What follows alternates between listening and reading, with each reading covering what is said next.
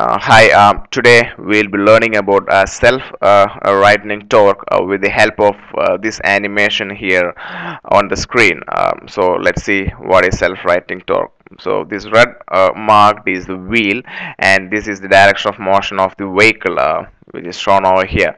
So what happens is that when the vehicle takes a turn, the centrifugal force acts on the vehicle, is producing a side thrust. So this is the side thrust actually acting on the wheels of the vehicle, and to balance this, a cornering force is acting opposite to the side thrust. So this is a side thrust acting, and opposite we have a cornering force actually acting, but it is seen that the cornering force produced does not act in line with the side thrust. Rather it acts at a distance of x, or a pneumatic trail. So you can see the side thrust is happening here and the cornering force is opposite, but it is not directly opposite.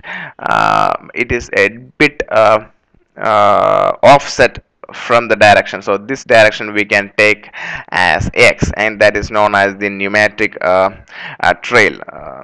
Actually the torque is equal to cornering force into pneumatic trail.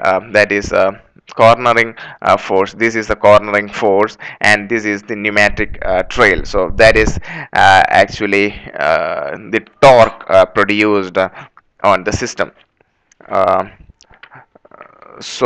a tendency is always present to bring back the wheel in the direction of the motion due to this. Due to this reason, the torque is called a self-rightening torque. So you can see over here on the screen, the cornering force is over here, and the side thrust is now is not offset. Actually the reality is like this: it is offset. The side thrust and the cornering force are offset with the direction of this distance, which is called as a pneumatic trail.